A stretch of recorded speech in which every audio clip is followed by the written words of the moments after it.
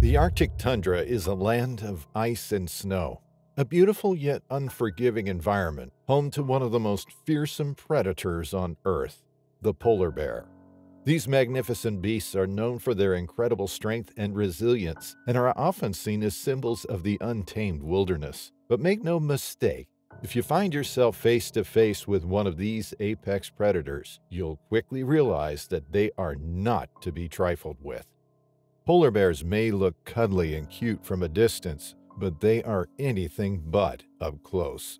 These massive creatures can take down prey much larger than themselves, with razor-sharp claws, powerful jaws, and lightning-fast reflexes. They are also fiercely territorial and can become aggressive if threatened, making them dangerous to humans who venture into their icy domain. But despite their reputation as killers, polar bears are also an integral part of the Arctic ecosystem. They play a critical role in maintaining the delicate balance of nature in this harsh and unforgiving environment. Their remarkable adaptability allows them to survive in conditions that would be unbearable for most other animals. In this video, we'll explore 3 cases of polar bears attacking humans they came across, and the terrifying details of what it's like to face white-hungry death. Story 1. In the winter of 2021, a French tourist named Pierre Fournier embarked on a journey to the northernmost part of the Earth, the Arctic.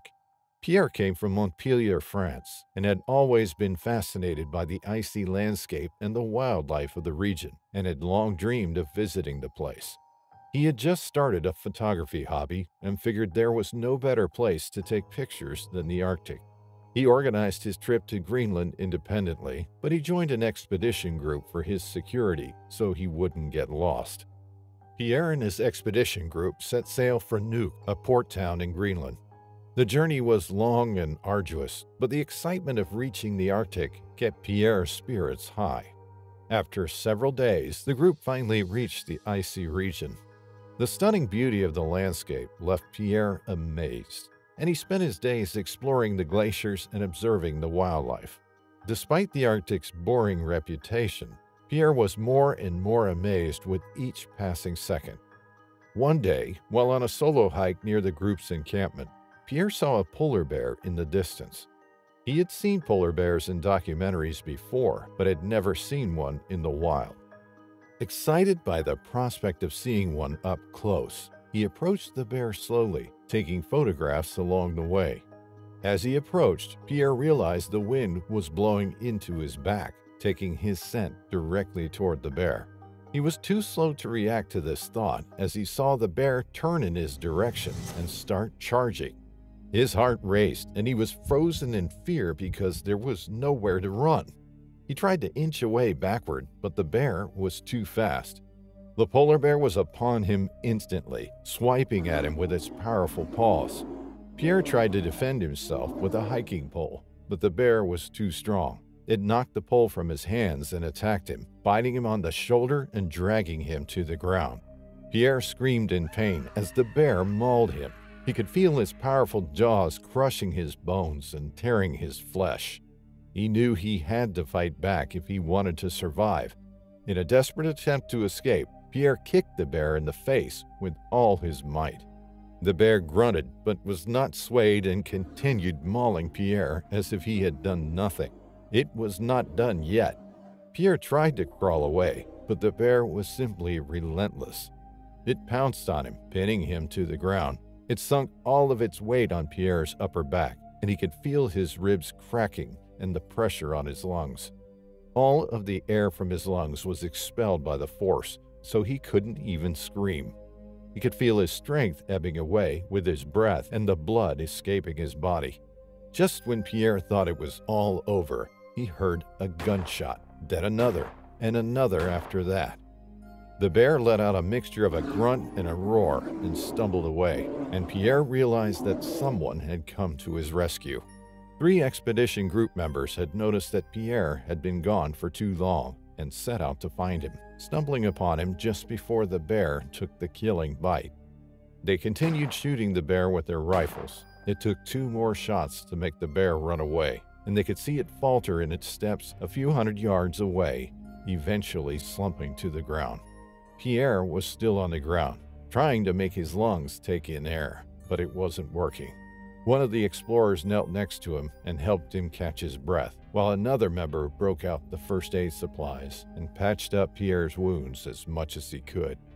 They contacted another supply outpost in their region, which dispatched 2 men on snowmobiles. They took Pierre to the outpost and got him the help he needed. He was airlifted to a hospital where he fought through his wounds and pulled through.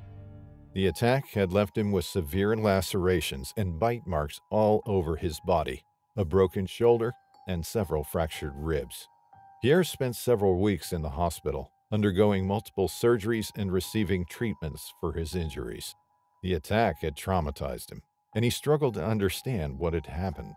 Despite the severity of his injuries, Pierre refused to give up. He was determined to recover and return to his normal life. He underwent extensive physical therapy and rehabilitation and slowly regained his strength. Weeks after the attack, Pierre returned to France as a changed man. The scars on his body constantly reminded him of the attack, but he refused to let them define him. He continued to live life to the fullest, but with a newfound respect for the power of nature. Story 2. The vast wilderness of Alaska is home to some of the most awe-inspiring sights in the world, from majestic glaciers to towering mountains. But it's also a place of untamed beauty, where danger lurks around every corner. For one man, visiting Alaska would be a life-altering experience when a polar bear attacked him. John Clay had come to Alaska to explore its rugged terrain, hoping to experience the region's natural wonders up close. He was bored with the mundane life of an accountant and wanted to experience nature in all its beauty. And what's a better place to visit than Alaska? A small group of friends accompanied him on his journey, all of whom shared his sense of adventure and love for the great outdoors. They had planned their trip meticulously, bringing all the necessary gear and supplies, including a powerful rifle to protect against potential threats. It took them a few weeks to organize their trip due to time constraints, but they eventually got everything sorted out and were in Alaska within another week. Their accommodation wasn't special, just a cabin away from a small town, but it was more than enough for the 4 of them. One morning, while they were hiking through a remote area of the wilderness, they spotted a polar bear in the distance, about 200 yards away from their location. They were shocked as they understood the danger of polar bears. Still, they felt an overwhelming curiosity that made them stay and watch. At first, the bear seemed to mind its own business, and the group watched it with a sense of wonder and awe. They inched onward, ensuring they did not attract the bear's attention. They bickered amongst themselves in annoyed whispers about turning back, but within a few moments, they all froze to see the bear staring directly at them. It stepped forward, growled, and charged. The group scattered, running in different directions as the bear pursued them. John was caught off guard, and he found himself face to face with the bear in a matter of seconds. The bear was enormous, its powerful jaws gnashing as it lunged at John with terrifying speed. John tried to defend himself with his arms outstretched toward the bear, but it was pointless, its claws tearing through his clothing and flesh as it mauled him with incredible strength and ferocity. John screamed in agony as the bear continued to attack, its powerful jaws clamped around his leg. One of the group members, armed with the only rifle they brought, fired at the bear to drive it away. But the bear was undeterred and continued to maul John with relentless force. The group was running out of options, and they knew that time was running out for John. A second shot fired into the bear's back also did not stop it. The 2 shots, combined with half a can of bear spray expelled by another group member, finally made the bear back off. The beast ran away from the group, and John felt a great release of pressure. He was left lying on the ground, his body mangled and torn by the bear's attack. His friends rushed to stop the bleeding and keep him conscious. They were panicked, but understood the urgency of taking John to the nearest emergency room, so they took their chances with his injuries, and carried John on their shoulders, with one group member keeping watch with the rifle. It took them about 20 minutes to walk back to the cabin and another 10 to get to the nearby town. They struggled to keep him responsive. The trail was hard to maneuver while carrying John. They managed to get him to the hospital in time, much to the shock of the attendees in the emergency room. His injuries were extensive, with deep gashes and puncture wounds covering his body. He underwent multiple surgeries to repair the damage, but the road to recovery would be long and difficult.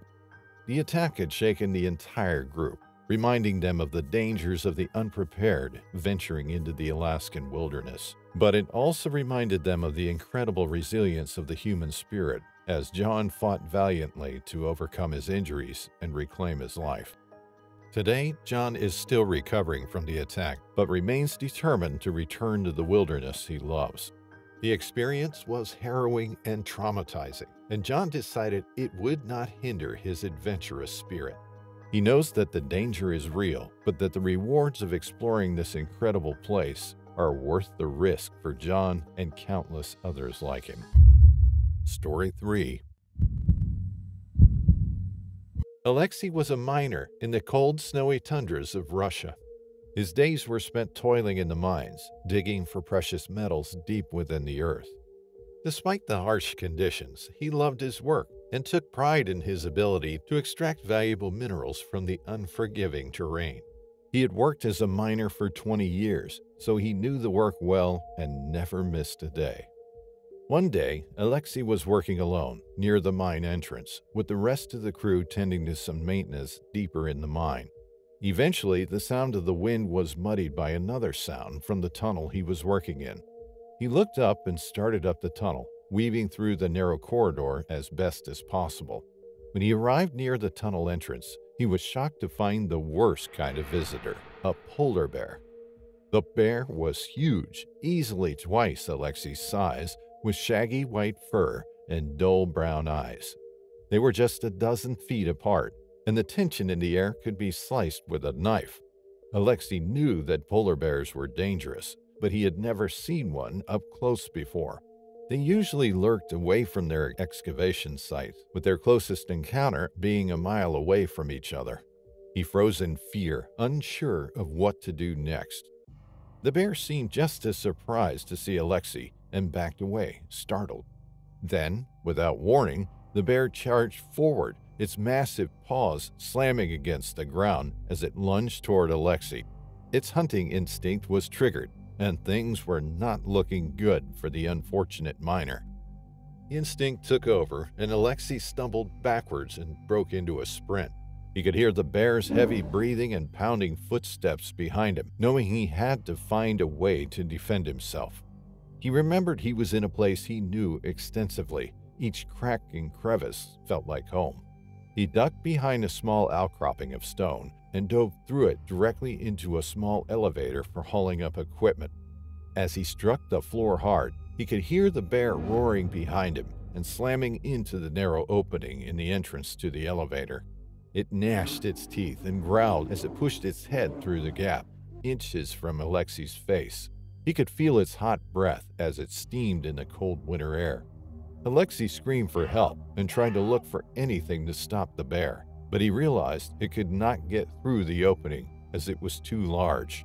However, it managed to push a single paw through the opening and flay open Alexei's leg, making him scream even more. It caught on his pants and pulled him toward the beast's mouth, and he was sure it would end his life.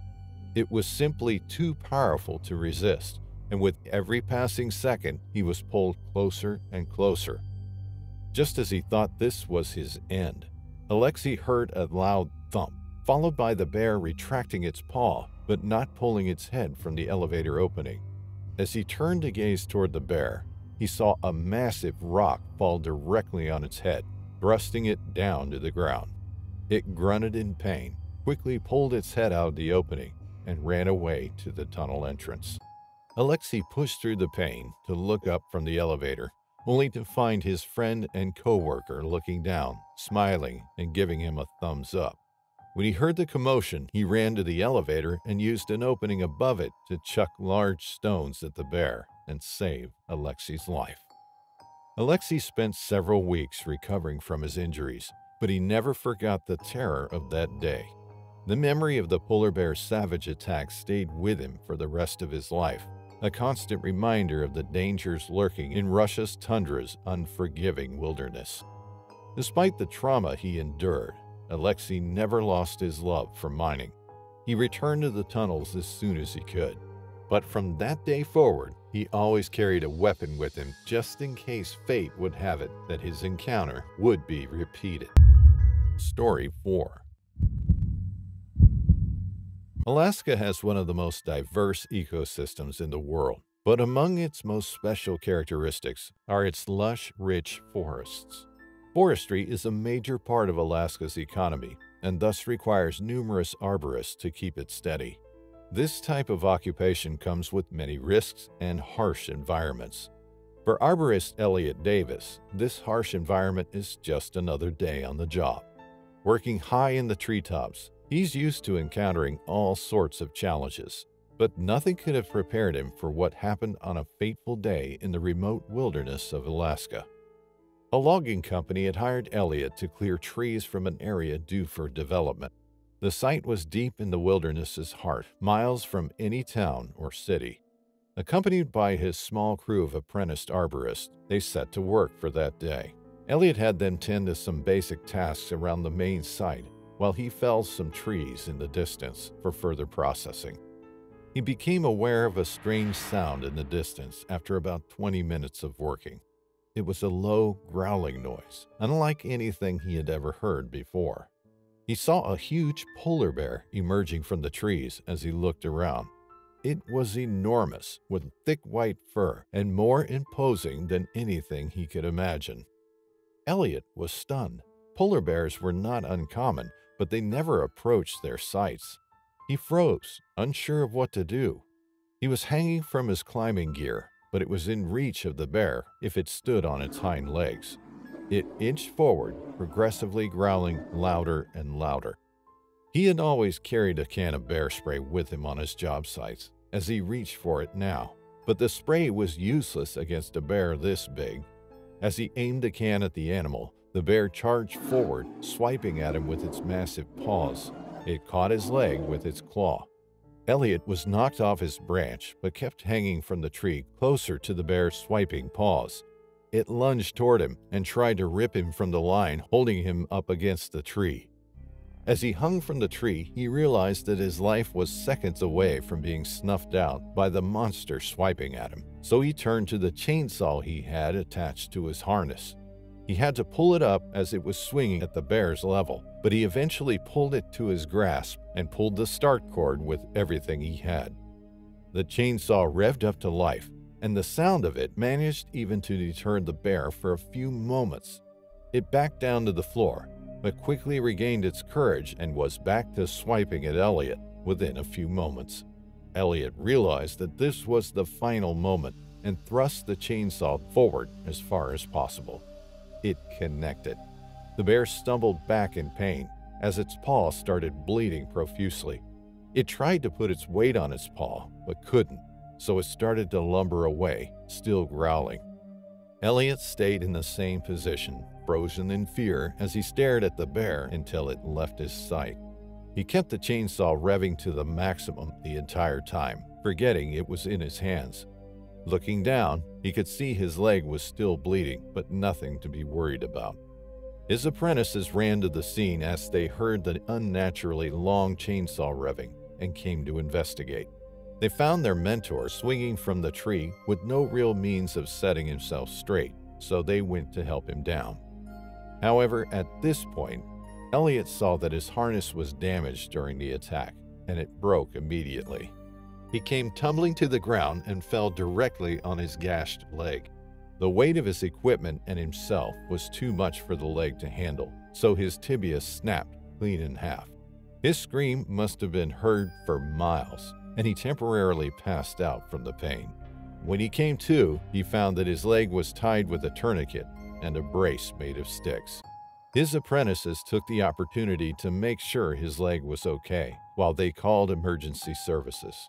They arrived via helicopter within an hour. and Elliot was airlifted to Anchorage, where his injuries were treated.